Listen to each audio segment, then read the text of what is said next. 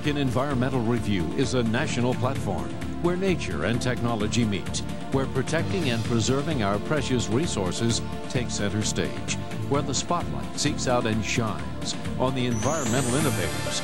This editorial series, featured on public television, takes an inside look at the outdoors, explores how the decisions we make today impact each of our tomorrows. Design Analysis Associates was handpicked as a featured guest because of its commitment to the environment in which we live.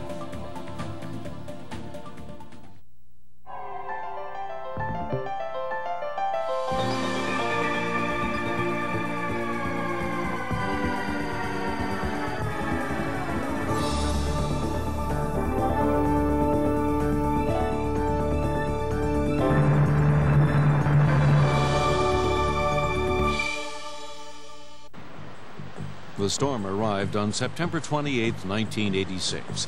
Over the next 5 days, parts of Oklahoma would receive nearly 6 months' worth of rain. It was a test of endurance for those in charge of minimizing the impact of flooding. We received about 20 inches of rainfall over parts of northern Oklahoma and southern Kansas during the late September, early October timeframe, and that resulted in a very rare flood event. Some of the challenges were that we had to make accurate predictions on how high the lakes were going to get and make good decisions on when and how much water to release. And in that event, it had rained so much that there wasn't enough flood control storage to handle it all. Back then, predictions about how high area water levels would reach were made through a process still used today called stream gauging. Stream gauging is a measurement to determine how much flow there is in a stream and how high the water is. And those types of information come into our computer system, and they're tools that we use to make good decisions on when and how much water to release. But technology has changed since the flood of 1986, and the Army Corps of Engineers and the U.S. Geological Survey now depend on smaller electronic hydrologic systems that they say are more reliable. The old equipment, we would have nitrogen tanks that were large, bulky, and particularly they could run out of gas or have nitrogen leaks. The new technology cuts down on the nitrogen leaks, but also deletes the nitrogen tank. It's a small, relatively small compressor that pumps ambient air out into the river, and our transducers and data collection platform collects that and stores it and transmits it.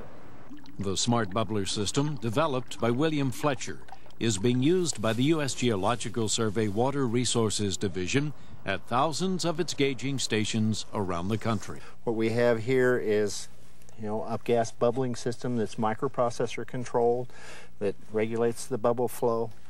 This unit up here actually measures the pressure. Physics has it that the pressure it takes to discharge the bubbles from that point into that water is directly related to the elevation of that water above that bubble discharge. That gives the management of those gauging sites the accurate elevation.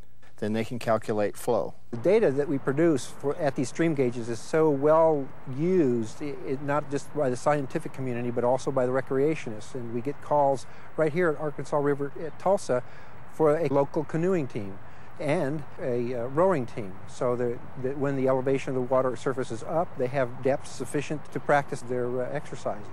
Typically can measure into like 1/1000th of a foot of water surface change in elevation on the O. The O was not nearly so good.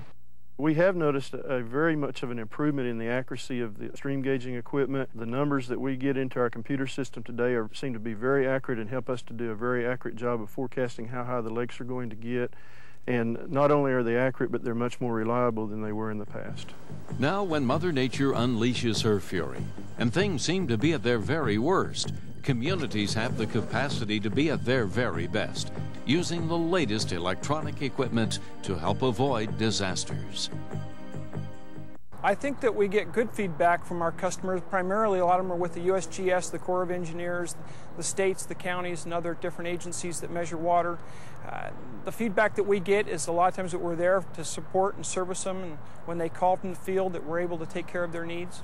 Our emphasis is really to continue to maintain our edge in accuracy and ease of use. Our sensors are recognized by our customers as the best, as far as being rugged, reliable, and our plans are to take them worldwide. The development of this system was spawned by a need for more accurate measurements, more reliable measurements. The mechanical nitrogen systems were proven to be unreliable in some cases, especially when there was temperature changes. So we took the basic physics concept and made it computer controlled.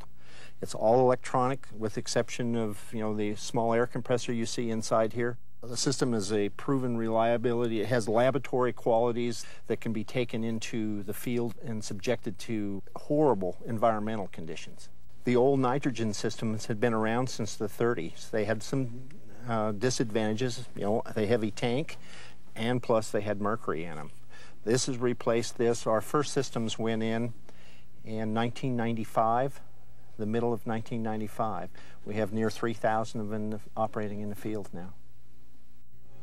John F. Kennedy once said, "The supreme reality of our time is the vulnerability of our planet."